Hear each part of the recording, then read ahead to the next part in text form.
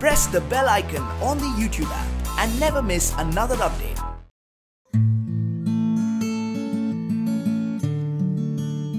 मैं भारती को प्रणाम करता हूं और आप सभी को मेरी राम राम। आज मैं मोटिवेशन पर बात करूंगा। हुआ यूं, किसी ने मुझसे कहा कि मन बड़ा कमजोर पड़ता चला जा रहा है, किसी काम में अब मन नहीं लगता। मैं बहुत कुछ जिंदगी में करना चाहता था और आज भी करना चाहता हूं, लेकिन आज वो उमंग नहीं रह गई, वो उत्साह नहीं रह गया और आज ऐसा लगता है सारे रास्ते बंद हो गए। मैंने सोचा मोटिवेशन पर मैं कुछ बात करूं, जो उनसे की वो बात आपसे भी करूं, शायद आपके किसी काम आए। हम सभी की जिंदगी में बुरा वक्त आता है, हम उससे बच नहीं सकते।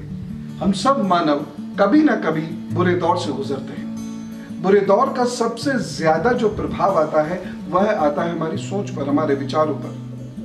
हम थकने लगते हैं, हमें एंड ऑफ द वर्ल्ड नजर आने लगता है, लगने लगता है कि अब शायद जिंदगी में बहुत कुछ बचा नहीं है। अंधेरा अंधेरा सा दिखाई देने लगता है। हमारे भीतर की उमंग, हमारे भीतर का उत्साह, ये सब कहीं खोने लग जाता है। डर लगने लगता है, हिम्मत नहीं होती। कुछ बड़ा सोचने तक की हिम्मत एक वक्त में आकर खत्म होने लगती है। हम टूटने लगते हैं, बिखरने लगते हैं। यानी यदि हम इसे एक शब्द दें तो हम डीमोटिवेट होने लगते हैं। और डीमोटिवेशन एक बेहद घातक स्थिति है। One of the worst stages of our thought process. Talent कभी खत्म नहीं होता। एक तैराक सदा का तैराक है। एक कुशाग्र बुद्धि का व्यक्ति सदा कुशाग्र बुद्धि का व्यक्ति है। लेकिन यदि हम डीमोटिवेटेड हैं, हमें उत्साह और उमंग खत्म हो गया है, तो हम अपनी टैलेंट का कभी इस्तेमाल नहीं कर पाएंगे, डरेंगे, कोशिश भी नहीं करेंगे। और यही मोटिवेशन यदि हमारे अंदर आ जाता है तो हमारे अंदर का जो टैलेंट है हम उसका इस्तेमाल करना शुरू कर देते हैं। आजकल डीमोटिवेशन बढ़ रहा है क्योंकि प्रेशर बढ़ रहा है, इमोशनल सपोर्ट कम होता चला जा रहा है। आज हमारे इर्द गिर्द हमारे दोस्त नहीं हैं, सब एक दूसरे के साथ स्वार्थ से जुड़ रहे हैं। है भी तो वक्त नहीं है कि हम बैठ सके, गप कर सके, एक दूसरे को उत्साहित कर सके। बहुत सारे लोग लेकिन हैं जो आपको मोटिवेट करते हैं। आपकी इंस्पिरेशन आपके इर्द गिर्द होती है, लेकिन हम उसे पहचान नहीं पाते। बहुत सारे लोगों के लिए मोटिवेट करना प्रोफेशन भी बन चुका है। बहुत सारे लोगों का अपना जीवन मोटिवेशन होता है। बहुत सारे लोगों में आपकी श्रद्धा मोटिवेशन का फैक्टर बन जाती है। बहुत सारे लोगों को आप देखकर मोटिवेट हो जाते हैं। एक चींटी सामान लेके जब दीवार पर चढ़ रही होती है, वही किसी को मोटिवेट कर जाता है। यानी मोटिवेशन हमारे इर्द गिर्द है, बस हमें होना है। अब प्रश्न ये उठता है कि क्या कोई हमें मोटिवेट कर सकता है? मैं यहां एक बहुत कठोर सा उत्तर दे रहा हूं, नहीं कर सकता। धमाका वही होता है जहां माचिस की तिल्ली बारूद के ढेर में रखी जाती है या बारूद में रखी जाती है। माचिस की तिल्ली यानी मोटिवेटिंग फैक्टर, और बारूद यानी आप। वह चिंगारी बारूद को मिले तो रोशनी भी होगी, धमाका भी होगा।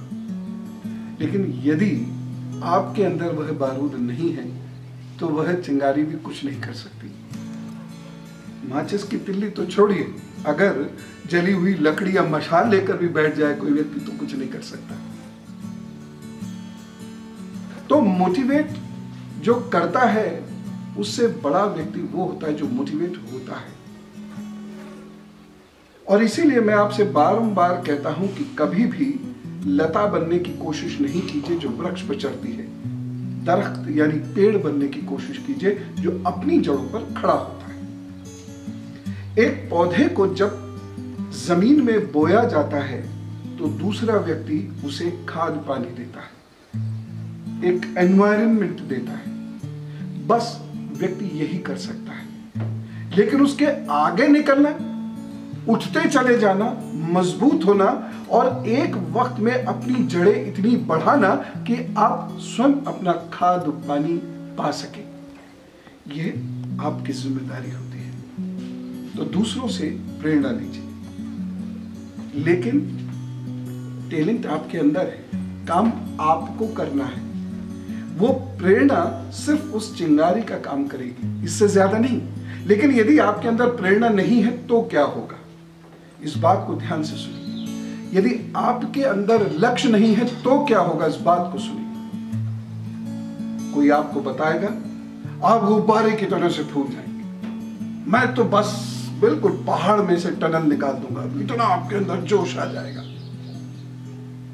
थोड़ी देर बाद फुस, गुब्बारा देखा गैस वाला, पिचका हुआ सा इतना सा गुब्बारा होता है, उसमें कोई गैस भर देता है, फूल के बड़ा हो जाता है और फिर वो गैस निकल जाती है। लेकिन यदि आपके अंदर कोई लक्ष्य है तब वो लंबे समय तक आपको प्रेरणा दे सकता है, वो व्यक्ति या कोई बात या कोई घटना। तो आपको आपके जीवन का लक्ष्य अपने अंदर उपस्थित करना पड़ेगा। दूसरा व्यक्ति उसे नहीं कर सकता, वो उसे दिशा दे सकता है, वो उसे ऊर्जा दे सकता है, लेकिन उस लक्ष्य को उत्पन्न आपने करना है, उस लक्ष्य पे डटे आपको रहना है। बहुत सारे लोग मेरे से कहते हैं कि जब आप बात करते हैं तो लगता है कि बस अब तो मैं सारे किले जीत लूंगा, लेकिन थोड़ी देर बाद वो उत्साह खत्म हो जाता है। मैं उनके मुंह पर संकोचवश नहीं कह पाता, लेकिन इस माध्यम से कह रहा हूं, दरअसल उनके अपने अंदर कोई लक्ष्य है ही नहीं, उनके अपने अंदर कार्य करने की कोई क्षमता नहीं है और वह उसे उत्पन्न भी नहीं करना चाहते। वह मुझ पर आश्रित और आधारित हो जाना चाहते हैं, वह दरख्त की जगह एक बेल बनकर मुझसे लिपट कर चढ़ना चाहते हैं, इसलिए ऐसा होता है। नहीं तो यदि वह चीजों को सीखे, जोश अपने अंदर भरे और स्वयं को पहचानने की कोशिश करे, जो केवल एक तरीके से आएगा। आप आंख बंद करके बैठ जाइए ध्यान में, आपको खुद पता चलेगा कि आपके अंदर कितनी ऊर्जा है, आपके अंदर कितनी नॉलेज है, आपके अंदर कितनी शक्ति है। बस यही वो अंगारे हैं जो सुप्त अवस्था में पड़े हुए हैं। मेरी बातों से उनको एक चिंगारी मिलेगी और वह जल उठेंगे। तो आग आपके भीतर है। आग जिस चीज से जलती है, जो रोशनी जिस चीज से बिखेरती है, वह आपके भीतर है। यह है पॉजिटिव मोटिवेशन। इसे कहते हैं पॉजिटिव मोटिवेशन, कि मेरे भीतर क्या है, बस मुझे कोई ये बता दे और उसके बाद मैं उसके वाक्य की गरिमा रखूंगा, लाज रखूंगा उस व्यक्ति की, और मैं अपने काम पर जुटूंगा। डीमोटिवेट के सुभाष चंद्र बोस नहीं हुए थे। जब कांग्रेस का पद उन्होंने छोड़ा था तो वो भी डीमोटिवेटेड थे, समझ में नहीं आ रहा था क्या करें हम। किस कद का वो व्यक्ति था, फिर भी सोचिए। स्वामी विवेकानंद जी का रीबिल्ड इंडिया लेक्चर वो पढ़ते हैं और उसके बाद उन्हें जिंदगी में दोबारा मोटिवेशन की जरूरत नहीं पड़ी, क्योंकि उनके अंदर लक्ष्य था, ज्ञान था, देशभक्ति थी, बस सुप्त हो गई अवसाद के क्षणों की वजह से, सुप्त हो गई एक बुरे वक्त की वजह से। वह जाग गई, स्वामी विवेकानंद जी की बात सुन के वह जाग गई, और उसके बाद तो उन्होंने क्या कर दिया इस दुनिया के अंदर सबके सामने स्पष्ट है। यही चीज आप अपने अंदर रखिए। This is called positive motivation. एक होता है नेगेटिव मोटिवेशन। नेगेटिव मोटिवेशन में आप ये कर सकते हो, आप वो कर सकते हो, आप ये कर सकते हो, और बड़ी बड़ी कहानी सुना के जोर जोर से चीख के चिल्ला के आपके अंदर जोश भर दिया जाता है, और वो बाद में क्या होता है, बस।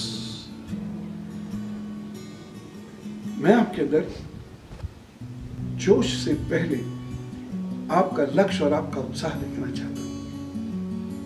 नेगेटिव मोटिवेशन से आपका कुछ नहीं होगा, थोड़ी देर बाद वो फुस हो जाएगा। इसीलिए अपने अंदर उस लक्ष्य को पैदा कीजिए। जिसके लिए मोटिवेशन चाहिए।